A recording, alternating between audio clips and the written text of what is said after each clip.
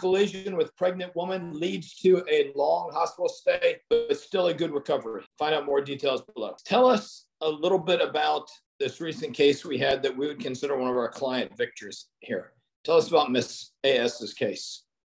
Yeah, so for Miss AS, this was driving and the adverse driver ran a stop sign and Miss AS just T-boned her at 40 miles an hour.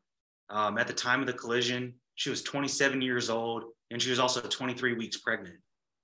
So a lot of times in these T-bone collisions, we have a situation where the police may blame, our victim, for lack of a better word, for the accident. Did any of this come up, or was it pretty clear from the get-go that, the other party was at fault?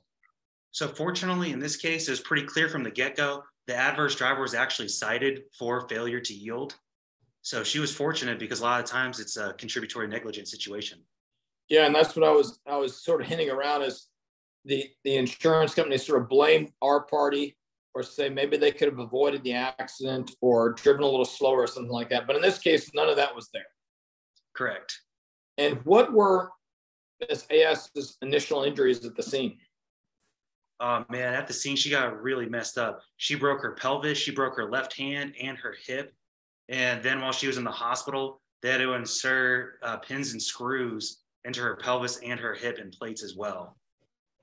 Wow, that seems like basically massive injuries at the scene.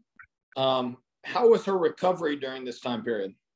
So for her recovery, it was brutal. She had to go through a whole bunch of rehab.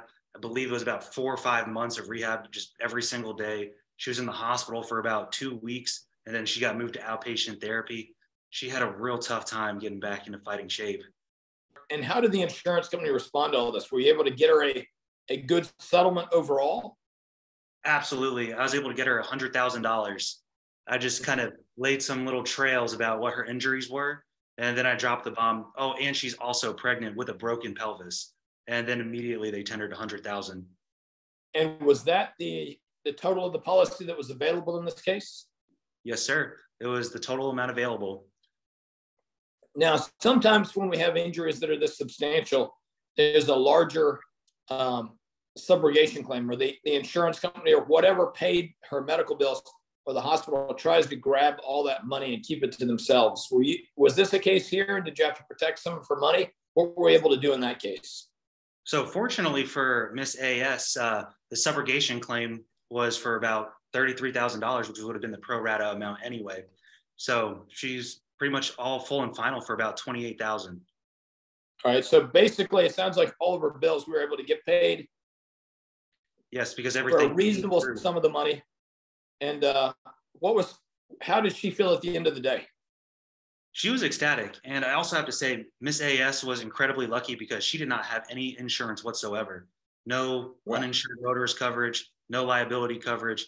She is very fortunate that this individual had great liability policy. Wow, so she didn't have any insurance of her own. So if she'd been hit with somebody who had lesser insurance, she would have had a much, much worse recovery. Absolutely. If she got hit by an uninsured motorist, she was out of luck entirely, despite all these injuries. And at the end of the day, you said, how did she feel about the accident itself? She was incredibly upset about the accident, but she was thrilled with the outcome. She was able to walk away with about $30,000 in her pocket. Okay. And all of her bills being paid. So it sounds like she basically felt lucky that she had you as her lawyer and her bills were able to be contained to that amount. And she was able to walk away with some good cash. Absolutely. When I spoke with her last to tell her the full and final amount, she said that our firm was a blessing and she would recommend us to anyone. Wow. Well, that's exactly what we like to hear, Alex, from our clients. So great job there. Glad you were able to help her and get a great recovery and that she was happy with everything as well. So it sounds like you did a wonderful job. Yes. Thank you. In pain, call Shane. 980-999-9999. 980-999-9999. Shane Smith Law. In pain, call Shane.